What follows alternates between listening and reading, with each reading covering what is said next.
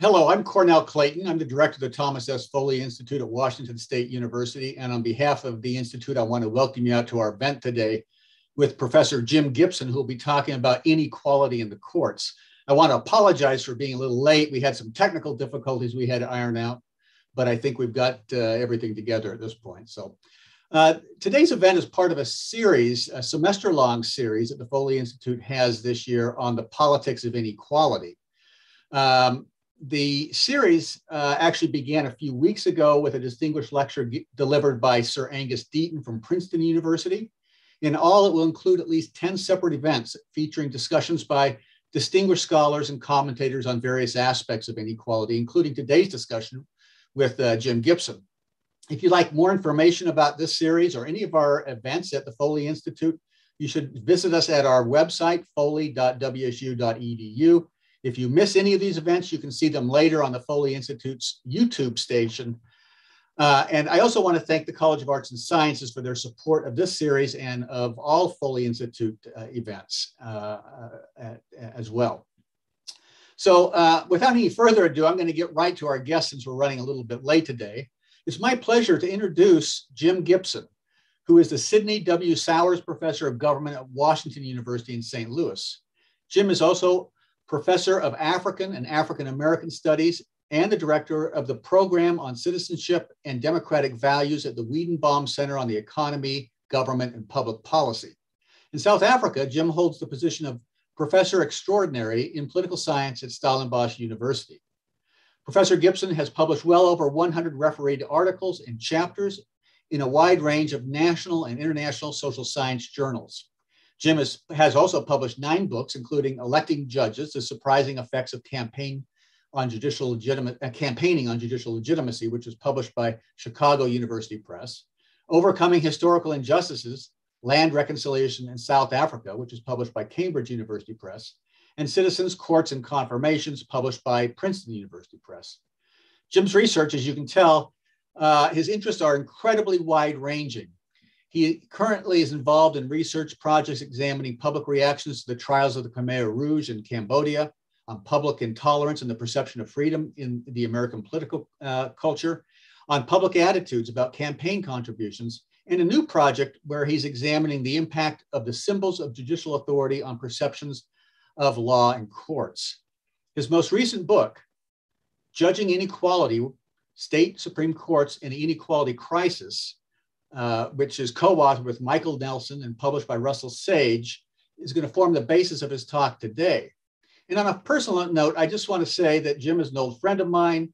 He's been in Pullman for previous Foley events, and so it's a real pleasure to welcome him back to the Foley Institute, if only virtually today. So Jim has indicated he plans to speak for about 30 to 40 minutes, and we should have some time for discussion after that. If you have questions, send those to me at tsfoley@wsu.edu. Again, that's TS as in Tom S. Foley at wsu.edu. So Jim, I'm going to turn the time over to you now, and I'll be back with some questions at after your presentation.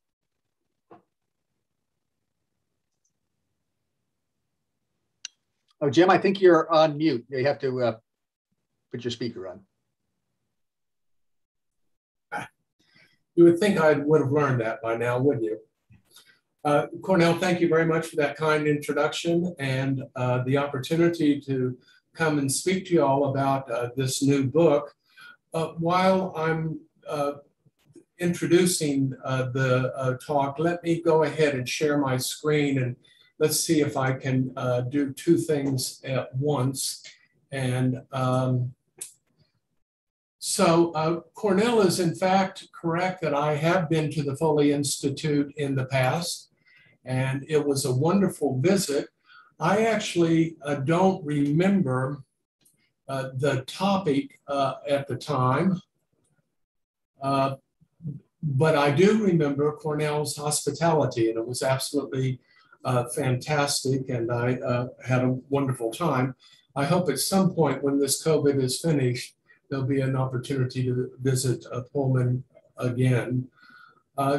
Cornell, can you see the screen?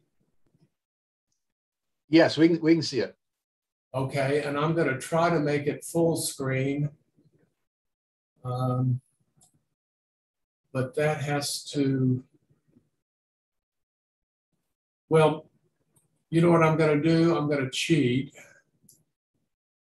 and do this, especially in the interest of time.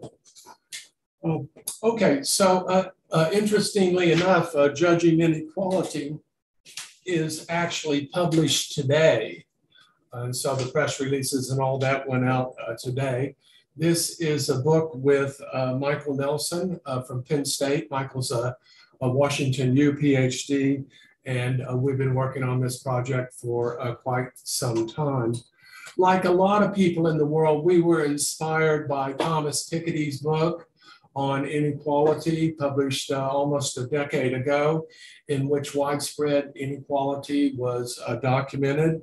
But we started thinking a little bit about inequality from a very different perspective, certainly different from the perspective of an economist. Our project was really influenced by three different forces. First is Marty Gillen's.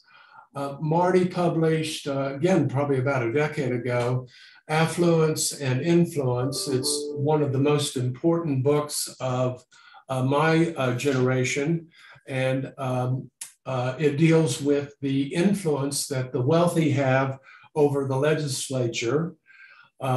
We were also influenced by school finance. I'm sorry, we had a little bit of glitch at the beginning, and so I've got to not interrupt again. I was also influenced by the school finance literature, and that is litigation having to do with the equality of school funding. I always say Kansas came as a gift to us because Kansas is sort of the poster child for inter-branch conflict over the funding of public schools in Kansas, a litigation that went on for literally ever and probably is still going on today. We were also influenced by Professor Helen Hirschkopf, who is a law professor at NYU. And what we learned from Hirschkopf is that state constitutions are full of ammunition for judges who seek to advance greater political, legal, economic, and social equality. These constitutions are really sort of interesting to read. In New Jersey, one has a right to happiness. In New Hampshire, one has a constitutional right to a ski trail that is at least 6 feet wide or something like that. So these constitutions really allowed judges to do many of the things that they might not otherwise do without the ammunition of state constitutions. Of course, one of the most famous examples comes from the Iowa Constitution, where the Equal Protection Clause lay dormant for 100 years or more, but was resuscitated by the Iowa Supreme Court in about 1910 or so, about 2010 or so, to allow a same-sex marriage or to grant constitutional protection to same-sex marriage in Iowa. So what I concluded from that is judges can do pretty much anything they want. They have the legal ammunition. The question becomes whether they have the motives to employ these constitutions to advance or retard greater equality in their states. So the question for us, and what makes our research unique, is that we ask, what role do courts play? Now, in thinking about this, it seemed like it was a pretty formidable but difficult project, difficult indeed, especially since we're looking at the workhorse of the American judiciary. We're looking at the state courts. Here's a little graph that simply shows the number of cases filed per year in all of the 50 states versus the federal courts. The conclusion here is about as plain as day, and that is that the state courts carry the load of litigation in this country. But the state Supreme Courts are also the courts that have the final say on the meaning of the state constitutions. And in many, many instances, that final say cannot even be addressed by the federal courts. And so these are the courts that affect people's lives, their day-to-day lives in America, not the US Supreme Court. Now, a project like this requires a banker. Indeed, this project was sufficiently large that it required 2 bankers. We greatly appreciate the support of the Law and Science program at the National Science Foundation and also the Russell Sage Foundation, who actually stepped in when it became apparent that our resources from NSF were insufficient. So we very much appreciate the support of these 2 organizations. Now, the first task in a project like this is conceptualizing equality and conceptualizing it in terms that are relevant to litigation. We identified what we call 3 domains, each with subcomponents. And the first is cases that pertain to the rights of workers and employees. And this is litigation over collective bargaining rights, litigation over employment at will policies that I'll talk about in just a minute. The second domain pertains to the rights of minorities. Here we put in the school finance litigation, which carries on in many states even today and is fantastically interesting in my view. We also examine cases pertaining to gay rights. And then we also examine cases pertaining to election law. The third domain is cases relevant to equal access to the state's justice institutions. And here we're talking about mandatory arbitration policies, which of course all of us are affected by today, class action policies, policies regarding the payment of attorney's fees, and damages caps in civil litigation, a category that some people might want to call so-called tort reform. So these are the 3 major domains that we examined. But let me put a little bit of meat on the bone. I'm going to tell you very briefly about a very famous case in Iowa, one that attracted a great deal of public attention. And you're probably thinking same-sex marriage. It is not the same-sex marriage case. It is a fairly dry legal doctrine called employment at will. And it pertains to all of us today. And man, it is super relevant today with COVID and everything else. But let me tell you about this case. So it's a famous case in Iowa. It's Nelson versus Knight. Dr. Knight became sexually attracted to his longtime dental assistant, Melissa Nelson. They carried on a flirtation that was consensual, no question about that, but not sexual.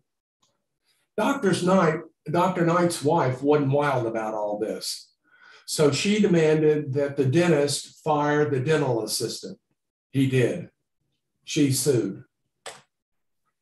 So this is the downside of going this route.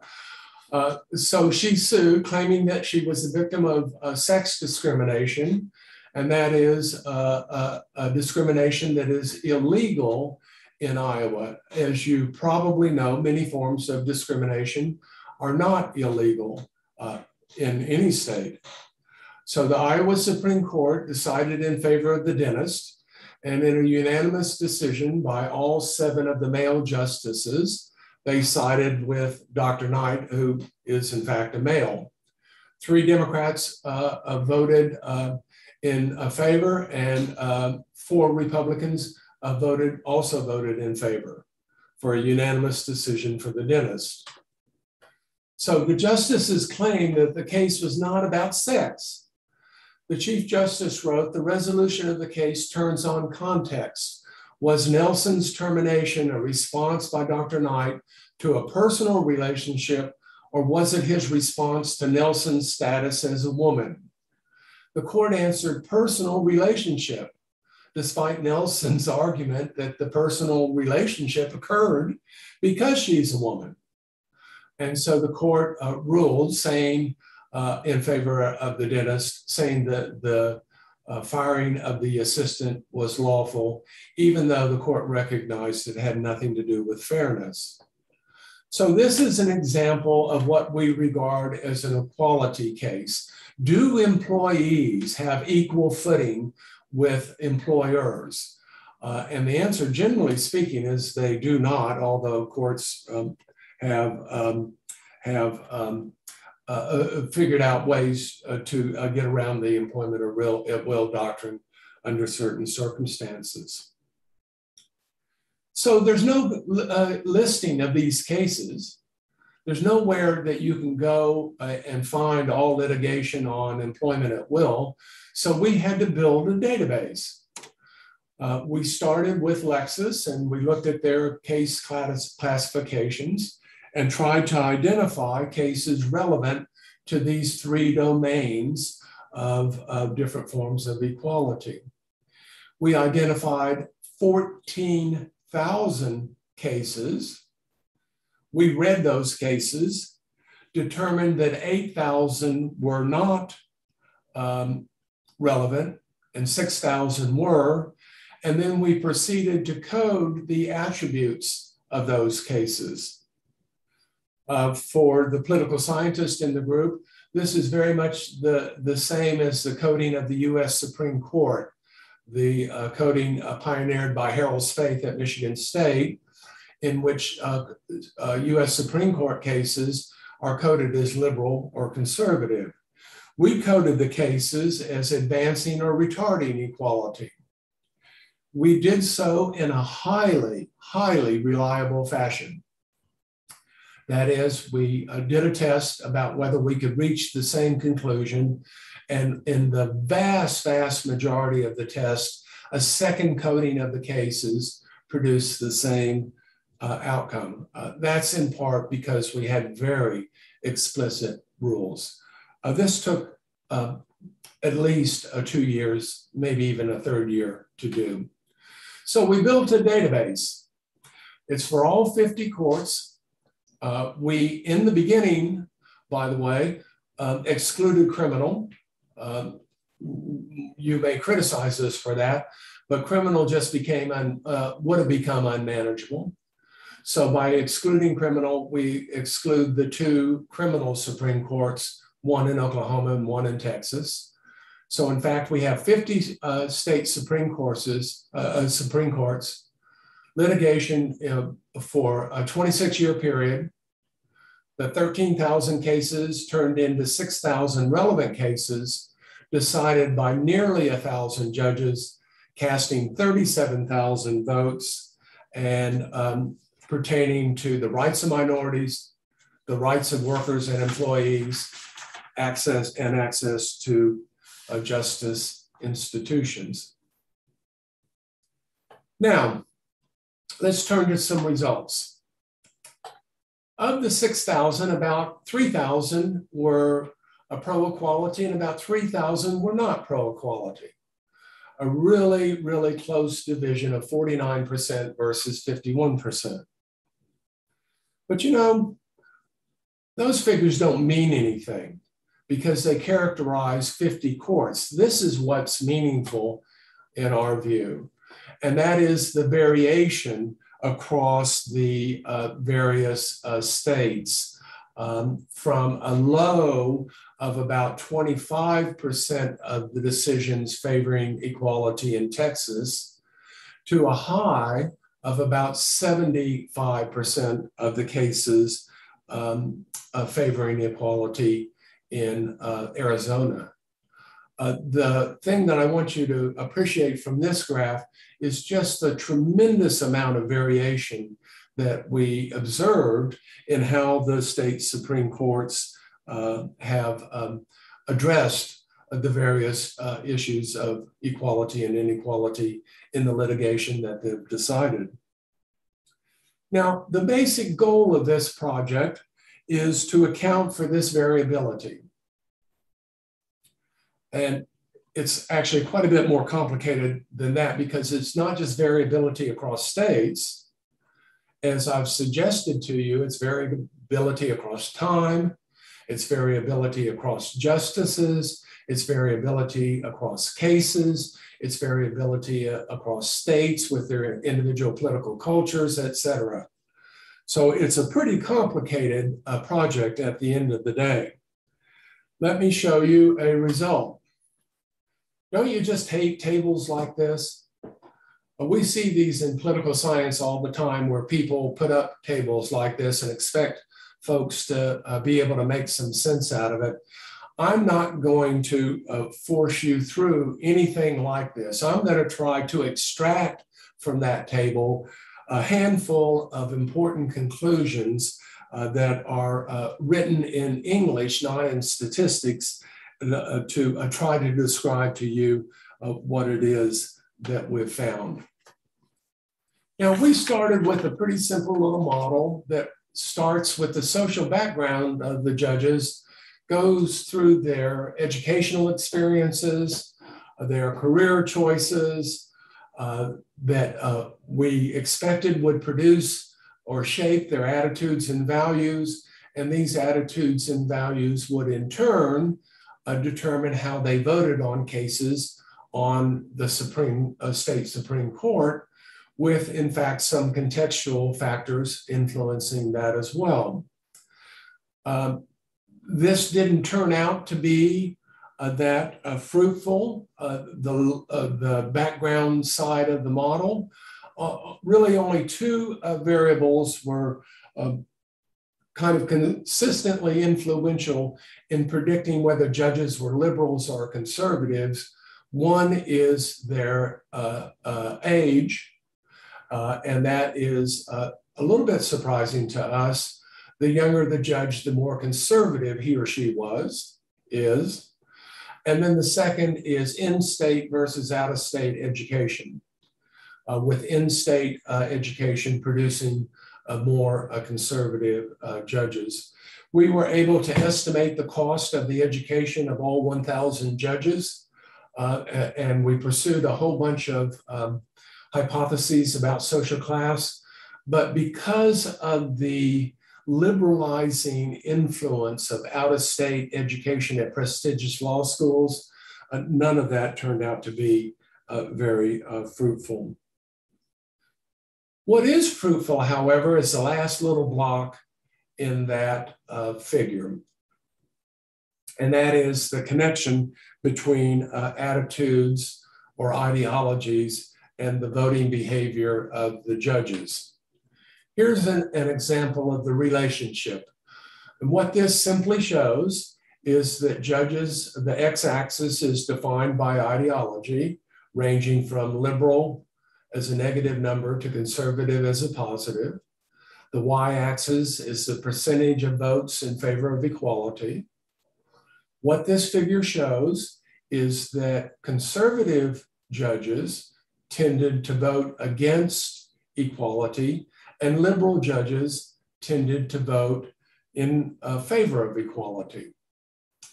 Now, you're probably thinking, how did they measure liberalism and conservatism?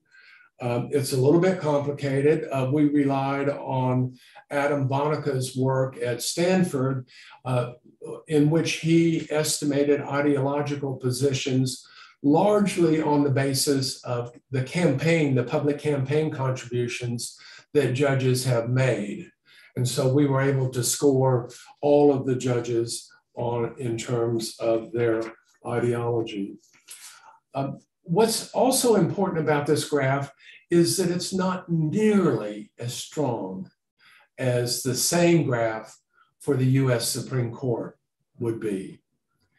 We have some thoughts about why in a second, but This is a substantial and significant relationship, but it is far from an overwhelming relationship.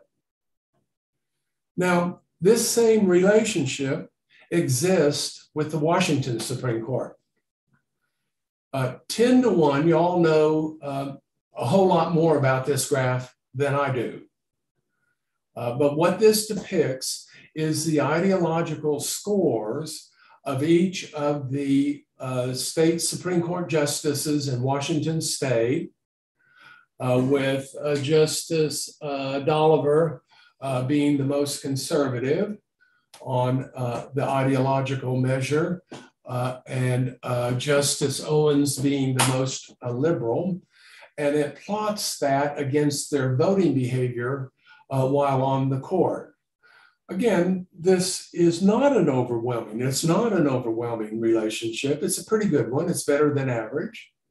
But what it shows is that judges on the Washington Supreme Court were, to some degree at least, voting their ideological preferences in these cases pertaining to equality. Democrats and Republicans differ. Well, we know that, don't we? But they differ on the state Supreme Courts as well. What this graph shows is the ideological distribution on the left of the Democrats and the right of the Republicans. And this shows that the average of Democratic judges is dramatically more liberal than that of Republican judges. And it further shows that the overlap is pretty small. But we have very few, not zero to be sure, we have very few liberal Republican judges, and we have very few conservative Republican judges. Party makes a difference. Democrats favor equality more by about 8 percentage points. Again, this is an average across all of the states and all of the justices. And in fact, that relationship is a little bit weaker in Washington. Maybe during the discussion, you'll have some insights on that. But Democrats barely voted in favor of equality more than half the time, and Republicans did vote in favor of equality half the time on your court, on the Washington State Court, for a difference of only 5 percentage points. So the conclusion that we reach out of all of this is ideology is important, but there's got to be a whole lot more to the story than than a simple story about attitudes and behavior. Why isn't the relationship stronger? Well, we know a couple of things about why. One thing we know, I beg your pardon, I was jumping ahead too fast. We do know that Washington state judges are dramatically more liberal than Democratic judges, are dramatically more liberal than Republican judges, even though that doesn't spill over into their voting behavior. Now, why that's the case, we're not sure, but here's one potential explanation. Only about 30% of these 6,000 cases were less than unanimous. Let me say it differently. 70% were unanimous. And in those 70% of cases, Democrats are voting the same as Republicans, of course, just as in my dental assistant example from Iowa. So these consensual norms tend to mitigate or reduce the impact of ideology. We sort of believe that ideology is still important in the initial votes on these cases, but the desire to appear to be unanimous overwhelms that in a great many of the states. In this case, the figure for Washington state is actually 50%. 50% are unanimous and 50% are not. Now, a second important finding is not really new news. If any of y'all have read Bert Kritzer's new book, you know this already. It's a fabulous book. But what this graph shows, and what Kritzer shows as well, is that the liberal dominance on the state Supreme Courts was eliminated between 1990 and 2015.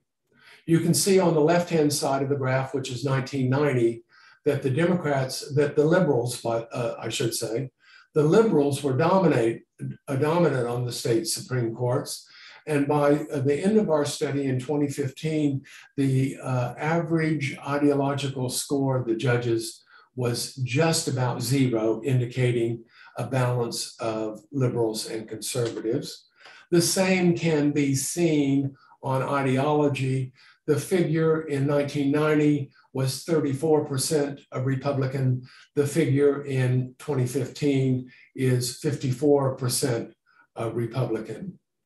So what we have today, or at least in 2015, is a group of state Supreme Court justices who are fairly equally balanced between Democrats and Republicans. Again, I don't want you to get the wrong impression here. The Maryland Supreme Court is virtually 100% Democratic, always has been, always will be. The South Dakota Supreme Court is about 100% Republican, always has been, always will be. But generally speaking, the Democratic advantage that existed in the state courts in 1990 has been erased. Now that's important, we believe. That's important because we think it has big implications for judicial independence.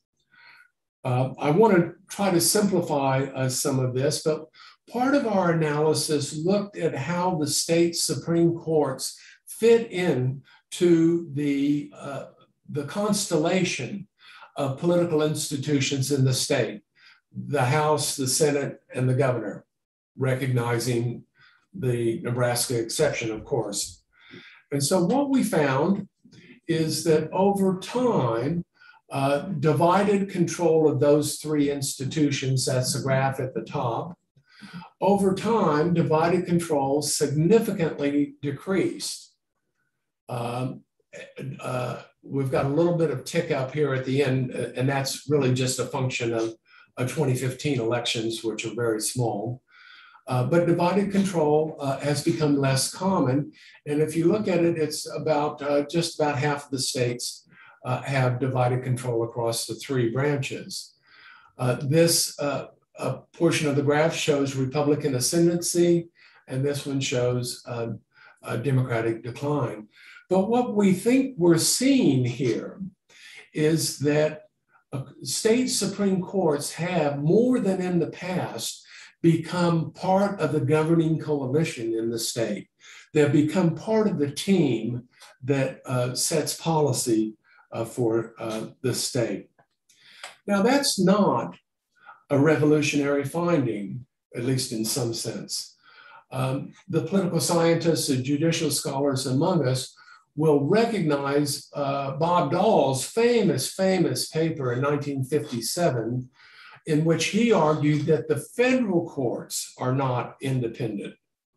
Specifically, Dahl said, the fact is then that the policy views dominant on the US Supreme Court are never for long out of line with the policy views dominant among the lawmaking majorities of the United States. Consequently, it would be most unrealistic to suppose that the court would, for more than a few years at most, stand against any major alternatives sought by a lawmaking majority. That's the conventional wisdom in political science. What Dahl showed for the federal courts, we believe that we have confirmed for the state courts. Now, how does this work? Well, that complicated table I mentioned a while back supports this kind of conclusion. First, liberal states, states with liberal public opinion, select liberal state, democratic state governments, and Democrats select liberal judges. That's this linkage over here. We've always known that public opinion drives state governments very strongly. But those state governments then select Supreme Court judges who share their own values, and these two coefficients are reasonably large. So this leads us to believe that the state courts are actually part of the team, part of who governs in the individual states. Now, this is a public opinion explanation. We think it's a correct explanation, but it is abetted by something we call strategic retirements. This, we think, is a very interesting graph. This is a graph of the states that elect their judges. Well, states that elect their judges don't always elect their judges in the first place. What I mean by that is that judges retire before their term expires. And because they retire, governors, typically governors, not always, but typically, governors have the right to appoint a replacement judge. That replacement judge then faces the electorate at the next election. And during that process, runs as an incumbent. What's interesting, we believe, is that this pertains to nearly all of the judges in Minnesota. This pertains to nearly all of the judges in Georgia. In Washington, it's about half of the judges initially ascend to the bench through an appointment process rather than an election process. This down here is Louisiana, and Louisiana forbids the judge who serves as interim judge from serving, and therefore that judge, of course, can't be elected, and the answer is 0. The states do a number of things to protect the incumbency and advantage. Sorry, I jumped over. This is a Minnesota ballot. And you can see in here the state Supreme Court. And right after World War II, the legislature in Minnesota decided to indicate on the ballot who's an incumbent and who's not. And so the advantage of incumbency, which is big in the first place, political scientists have documented all over the place, the advantage of incumbency carries over into the election, and governors get state Supreme Court judges that they prefer. Now, I'm about to summarize, but let me just make a very simple point. Judge Sugarman published a book a couple of years ago in which he showed that judicial elections, now listen to this, because it's not what you think. Judicial elections were created to enhance judicial independence, enhance independence. We find that that's not the case through the mechanisms that we've just talked about. And when it comes to equality, we think that courts are simply the extension of the state government, where the Democrats dominate, pro-equality judges are put on the bench, and pro-equality outcomes occur. Where Republicans dominate, conservatives are put on the bench, and anti-equality decisions occur. Let me very quickly sum up. The federal courts are unaccountable. Yes, we know that. This lack of accountability, some have shown, tends to aid overprivileged minorities.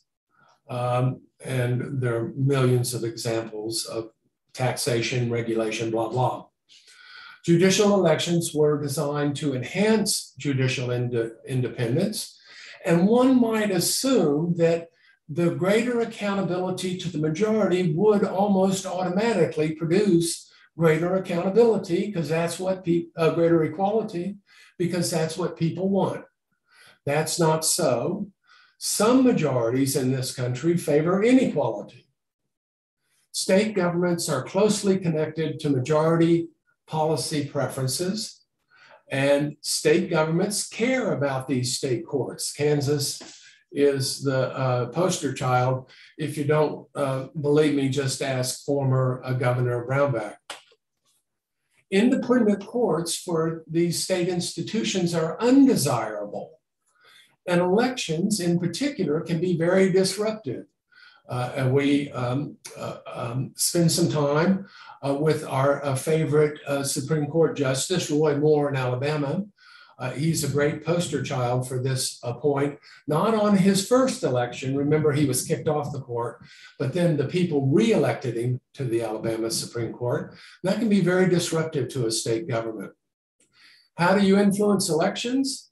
Well, you've got the power of incumbency. You put it on the ballot. And Minnesota and other states even went so far as to make it illegal to talk about policy during elections. That's no longer true because of Republican Party of Minnesota versus White, but the state governments have done everything they could to protect their incumbents.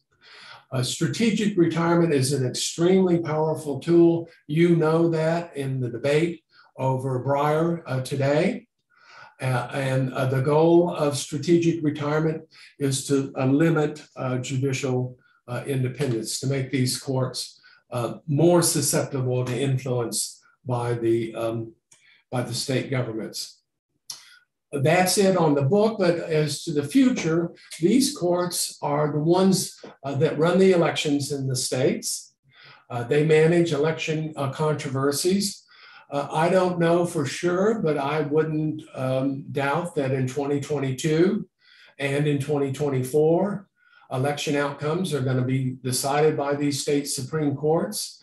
And I believe that the government of Georgia, the government of Minnesota, the government of New York is working full time to make sure that these are not independent courts, that they will do the bidding of the dominant party in the states. And I bet they are redoubling their efforts to get their people, our people, on the bench. I'm sorry for the glitches. But thank you for listening, and I'm happy to respond to any questions, comments, or criticisms that you might have. Thank you. Hey, great, Jim. Can you turn off your screen share? Will do.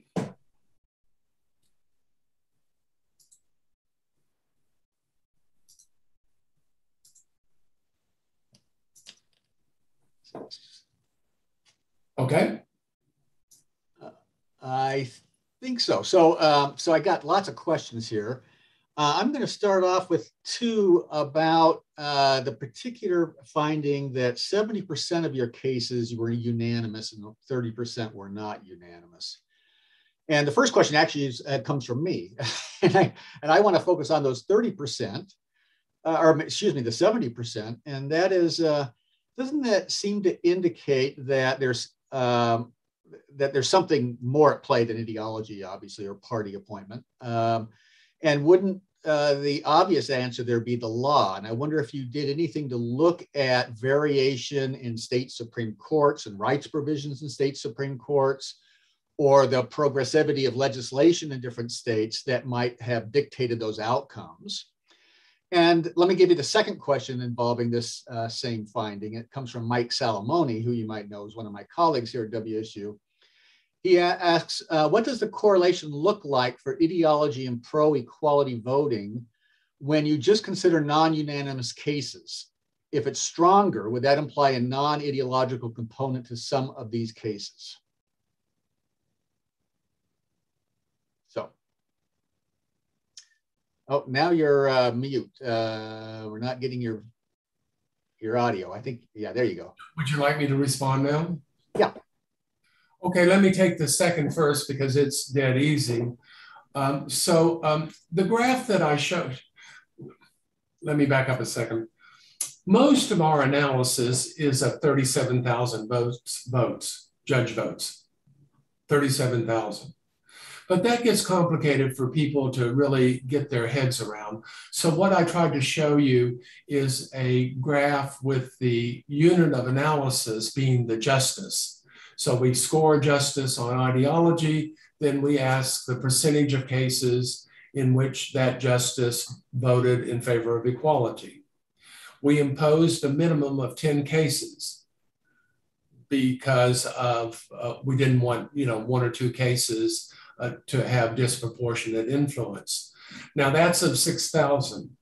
If in fact we did the same analysis, we would be doing it of 30% of 6,000, 1,800 cases. And the number of judges would be very small and would be very, very unstable.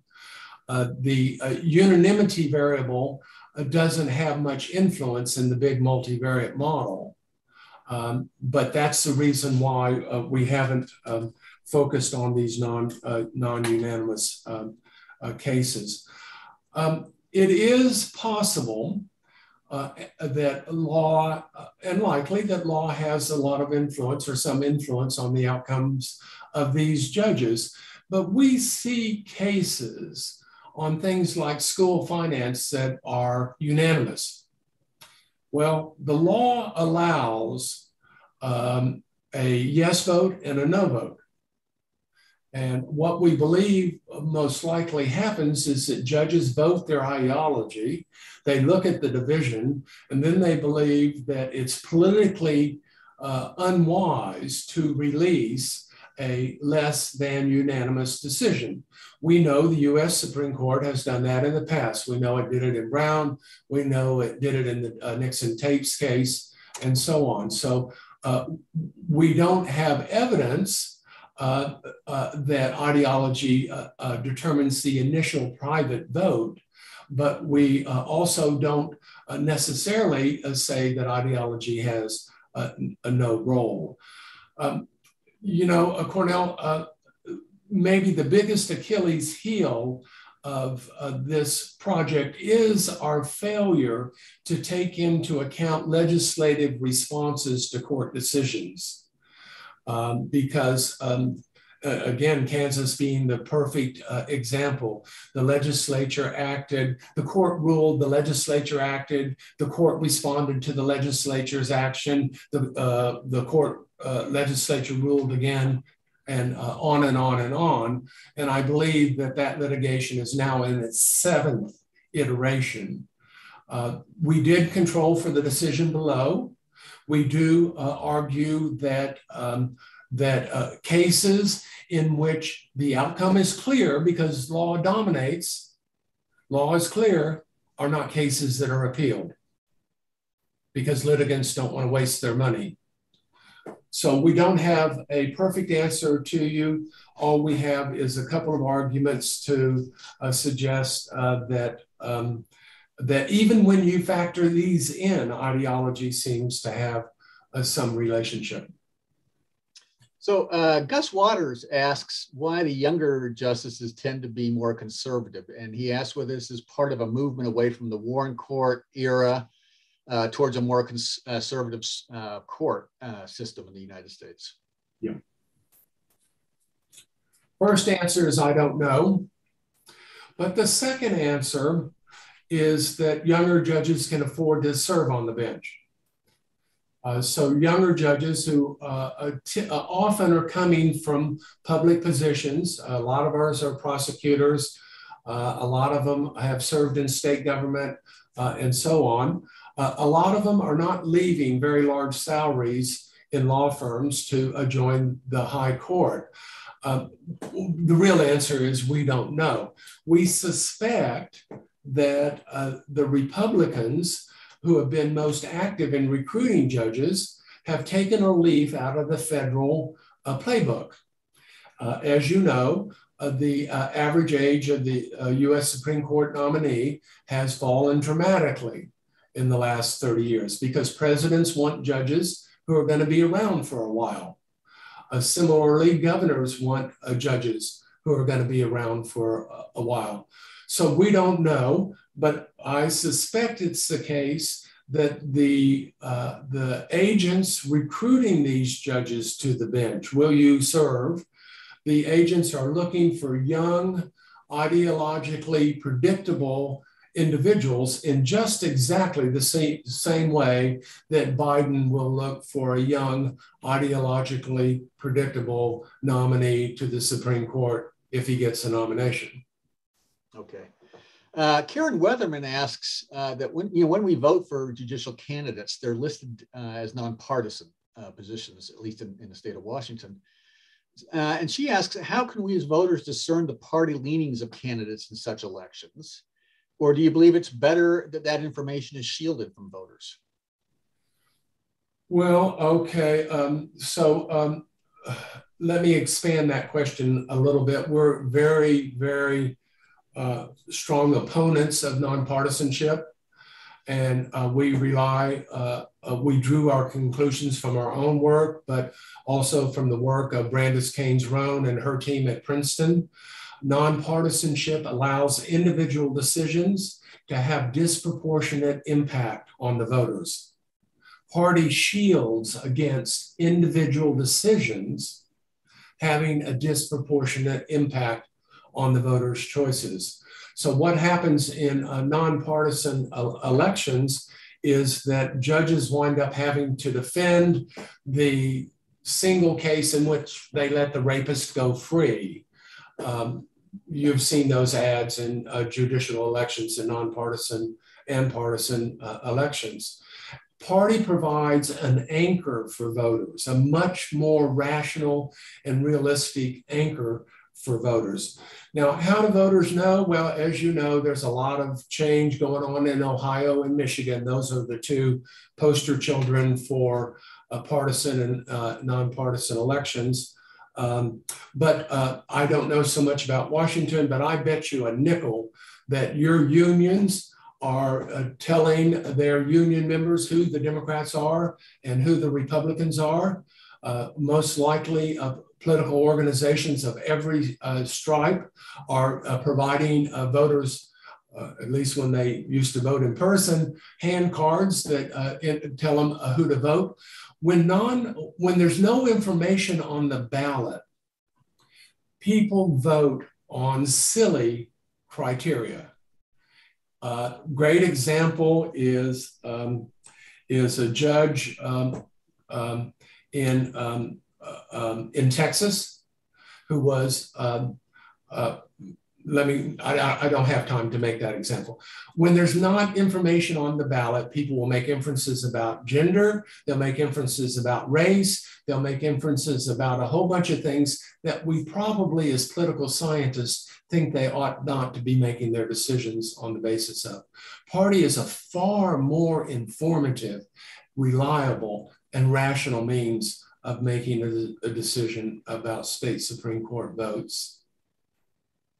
Okay, so we only have time for one last question from Carissa Milgrove. She asked a question I'm sure it's going to be difficult to answer, but she asked a question about a case we had here in the state of Washington back in 2012 named the McCleary case, McCleary versus State of Washington. It had to do with, like the Kansas cases, funding of public schools, in which the court ruled that the paramount duty of the state legislature is to fully and equally fund a system of public education.